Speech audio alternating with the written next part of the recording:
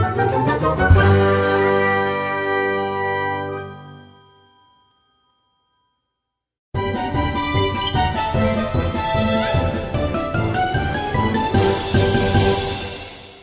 we are honored to have on the podcast famed voice actor James Arnold Taylor. Some of you might be asking yourself, who is this person with 3 first names? Yes, I am reading your mind, Mr. Chaos Maxtor. Now let me tell you, a native of California, James has been voice acting since 1984, where he began his career as Musu in Miyazaki's film Nausicaa, A Valley of the Wind, and since then has been involved in franchises such as Pokemon, Final Fantasy, Ratchet Clank, Johnny Bravo, Robotech, Duck Dodgers, Avatar The Last Airbender, Codename Kid Next Door, Grim Adventures of Billy and Mandy, X-Men, Pirates of the Caribbean, Spider-Man, Shrek, Afro Samurai, Teenage Mutant Ninja Turtles, Superman, Kingdom Hearts, Batman, Ben 10 Alien Force, The Princess Bride, Transformers, Bionicle, Scooby-Doo, Back to the Future, The Flintstones, G.I. Joe, Green Lantern, Johnny Test, and even Thundercats. Of course, we would know him best for his work with Star Wars, both in games such as LEGO Star Wars, Battlefront 2, and Star Wars The Clone Wars, where he voices Obi-Wan Kenobi, Plo Koon, and many more. Not only a very talented voice actor, proven in all facets of the industry, but a loving husband and father, and a man of great faith and optimism who strives to inspire others to be all that they can be through his experiences shared on his website, jamesarnoldtaylor.com, his Facebook page, and also his live shows such as A Galaxy of Voices performed at Disney World Orlando for Star Wars weekends this past year. It brings me a great pleasure to welcome to the podcast our distinguished guest, James Arnold Taylor. Appreciate you guys asking me some questions here. I'm going to give you the answers from the 5 that you asked. Here we go. Now, as a note to the audience, Mr. Taylor volunteered his time to answer questions that we presented to him. A month ago on the Gungan Council forum, we the members were able to brainstorm questions that we would like to ask him. Other parties, such as some members of the Force.net forums, were involved and a list of questions came to be. We, the podcast team, went through these and chose 5 questions for our guests to answer. Here are the questions and the answers. So take it away, James. Question number 1. Star Wars fans are known to be among the most dedicated, diehard supporters of any franchise in film history. We can also be very demanding of our favorite Star Wars personalities, lovingly hounding them at conventions and other events for decades at a time. How does it feel to be part of the Star Wars mythology, and how has the reception from fans been, especially given that you've stepped into the voice of Clone Wars era Obi-Wan Kenobi, a role so strongly associated with Ewan McGregor? Ah, yes. Well, it is a great honor to be involved in the Star Wars universe, as I've said many times before, and I agree with you, Star Wars fans are very, very dedicated, but also so kind and very endearing to all of us, and hopefully we are the same to them. It's been great being a part of it, and it's very strange to be the voice of Obi-Wan Kenobi and to be the character associated with Obi-Wan Kenobi now, to be that actor. And Ewan McGregor is such a great actor, and I really admire his work, as well as Alec Guinness, Sir Alec Guinness. And so to be the third guy to kind of step into this and to voice more of Obi-Wan than even Ewan or Alec, in fact, combined over the course of the last 8 or 9 years now, I think, that I've been doing this. It's pretty exciting, and it's quite humbling. So I'm thrilled to be involved with it, and I can't thank all of you, the fans, that listen to my voice as Obi-Wan Kenobi, and I'm quite honored. You've done so many voices, so many characters, it's actually staggering. Well, thank you. Which one was your favorite role, and why? Well, I get this question a lot, and I can't really say that, this particular character is my favorite or that particular character is my favorite. I find that whichever one I'm doing at the time, I really try to give my all to. And in turn, they kind of all become my favorites. It's like I've always joked, it's like trying to pick a favorite child.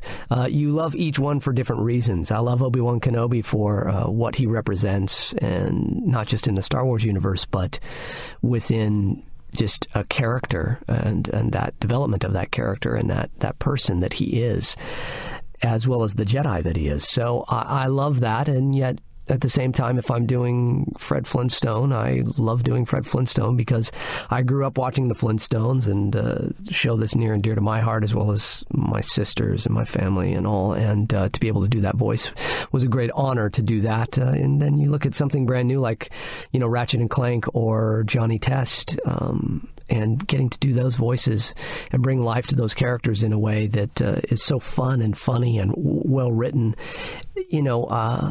It's great. Yet, at the same time, if I walk in and do a commercial or a promo for Fox and say, animation domination coming up next on Fox, I love doing that. So I really don't have a favorite.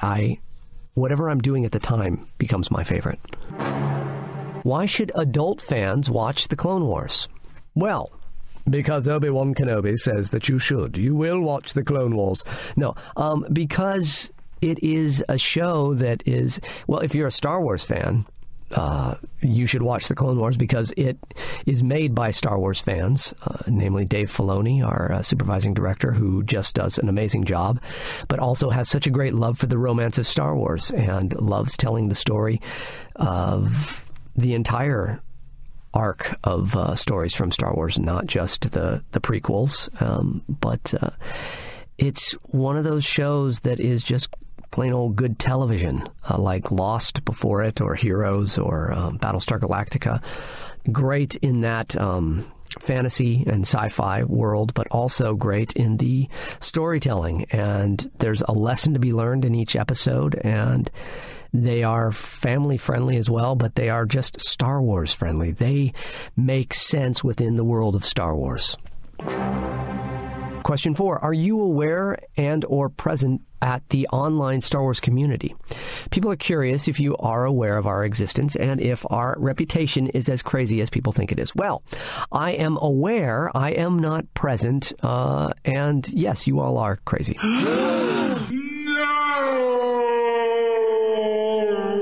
No, I kid. I think it's great. I think that there is so many different outlets for Star Wars fans to get out there and be heard, as well as to just converse. And so I think that that's pretty cool, although I know that there's some I don't want to say controversy with it, but just the fact that, there's pros and cons as far as people have presented. And look, it is what it is. And again, I think as long as people can always have their minds not just open, that sounds kind of, silly, hooey to just throw out there, have an open mind, but to be aware of things and to put out positions, but also be willing to hear other positions, and things like the Star Wars community online certainly gives that voice. So there you go. There's my political answer to it.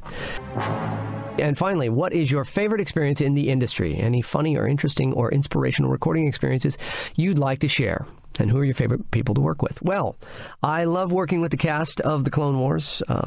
D. Bradley Baker is one of the most talented voice actors out there, along with Tom Kane and Phil LaMarr, Corey Burton, all these amazing people that I get to work with on a regular basis. Jim Cummings, who does a great job as Hondo and many guest starring roles there. Stephen Stanton, who has been many different characters, including Tarkin on the show, does a wonderful job. But it is a true joy to work with all of these wonderful people, as well as these very, very talented on-camera actors that have come in and done an amazing job, such as Matt Lanter, Ashley Eckstein, Catherine Tabor, Ian Abercrombie.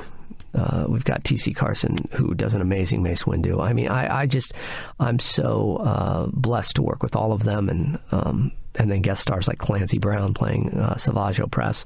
It is a great show. It is so fun to work on, and that in itself is a fun and inspirational time recording each time we get into the studio to do it. So that is some of my favorite things to do, although, I love recording Johnny Test because I get to do that with a cast that is not Hollywood voice actors, but very well-known Canadian voice actors. And so they are all in Canada, and I am here in my booth talking, and then we have a phone patch that patches us in, so we all get to record together. So that makes that great fun, recording the show Johnny Test. But no, I am blessed to be a voice actor. I love doing it, and I am very grateful for it. And every day that I work with these amazing talents, such as the people I mentioned, as well as other ones like Frank Welker and Maurice LaMarche, Rob Paulson, all these greats in voiceover. It is truly, truly an honor.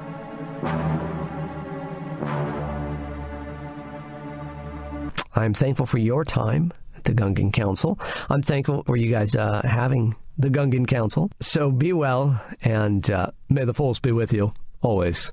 Thanks for your time. Thank you. Thank you very, very much, Obi-Wan Kenobi, or James, for your time. It's been an honor. So that's all she wrote that's all of the interview, folks. Coming up on the podcast, we will be announcing the winners of the 7th Tournament of the Saber next Friday, October 7th, releasing our usually scheduled podcast, this time focusing on Return of the Jedi, final thoughts on the Star Wars Blu-ray release, Season 4 of the Clone Wars, and of course, our usual antics on our home, the Gungan Council message board. The Force is very, very strong at the Gungan Council. Thank you, Obi-Wan. You can find us at thegungancouncil.youku.com. A Star Wars fan community since 1999 and still going strong. For those seeking more information about our guest, please visit his website at jamesarnoldtaylor.com or check out the links provided in the summary of the episode.